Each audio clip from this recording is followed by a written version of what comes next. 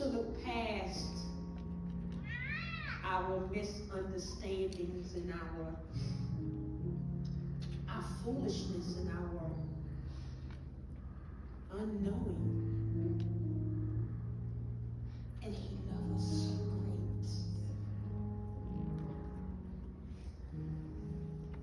great. And that love called us and shaped us and welcomed us in. And then he came to live in us and allow us to participate with him. Even didn't he tell us he would accompany us? But I called her up because I want her to be a witness to you all of some things that he's done just today. God is awesome. I always tell him, Father, our vocabulary is so limited in our description of you. And the words seem too small to describe how big he is and how great he is. And we have this measly vocabulary. And he's bigger than our vocabulary. Yes, he is. Sometimes when I tell him I just go in tongues, hoping that that's enough when I know that it's not.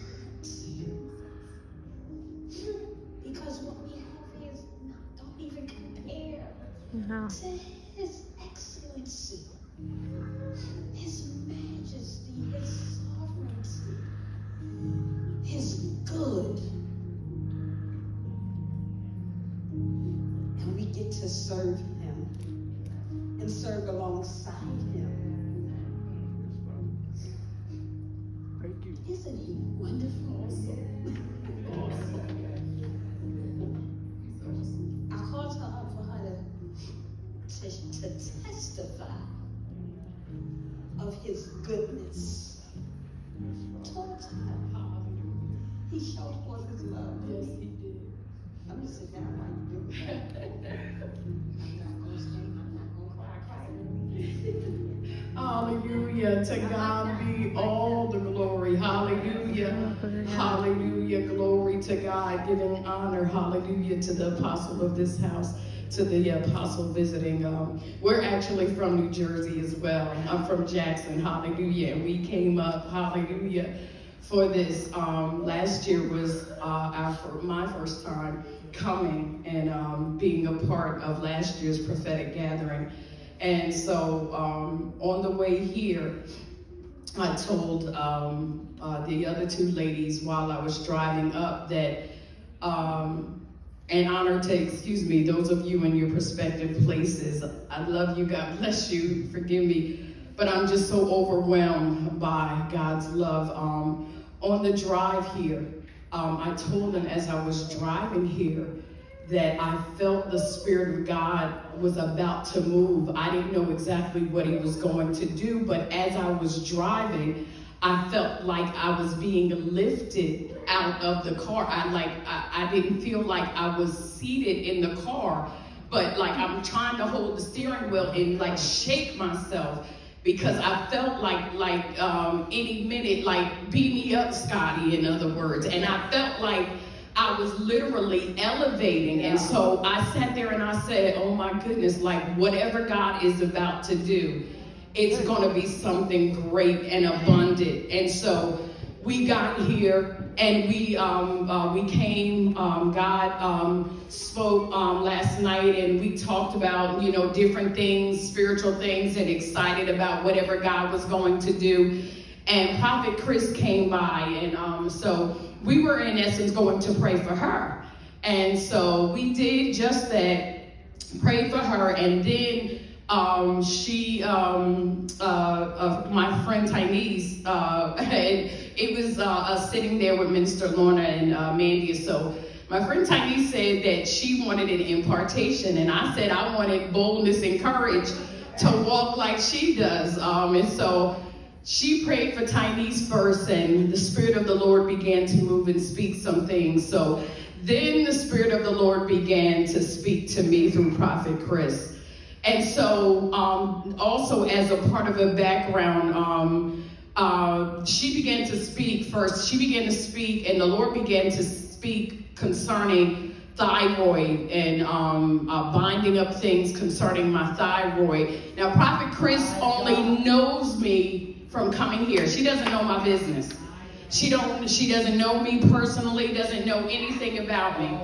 So she began to speak about thyroids, and then she began to speak some other things, and even then she laid her hands on my stomach. And so she laid her hands on my stomach, and she just kept them there. And I told him I felt the heat go from my left side down my leg, and I felt the heat of that oil and so I just bent over because I could feel the power of God. So I'm sitting there, and she's speaking different things, but she began to say, she said, "This doesn't make any sense to me, but maybe it makes sense to you."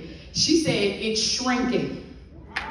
And so I sat there and I just began to weep, because she doesn't know. And what I was saying to her, for about 25 years, I'm 50 years old, about 25 years, I've had a fibroid that just kept growing and growing. And I've had treatments, and I've taken medications, and I've taken shots to try and stop it from feeding on blood, you know.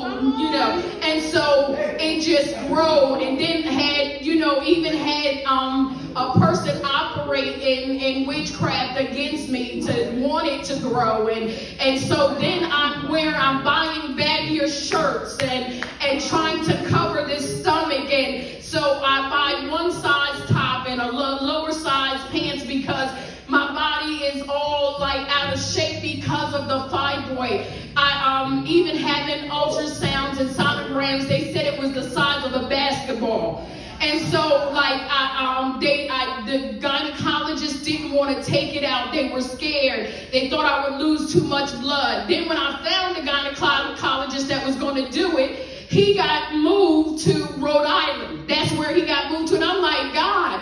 And so then, even in the midst of doing all God told me to do, I'm praying for other people and seeing manifestations of healing, and God is moving. And I'm like, God, when is it my time? I don't know about y'all, but sometimes you get to a point where you're like, God, I'm doing this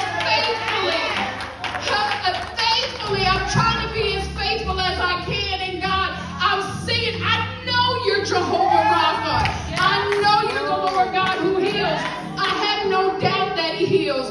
But I'm just wondering, God, when is it going to be my time? When will it be my time? So when she spoke it, and I felt the heat, I felt it go through my body. I couldn't bear children, but I told her, after that happened, I was on the floor. They said it was about another half hour. I don't know, because I was just totally undone. And I just sat there after being able to sit up, and I just said, God, I thank you. So even in speaking to her, she didn't know. She said, I just felt a hardness turn into jelly.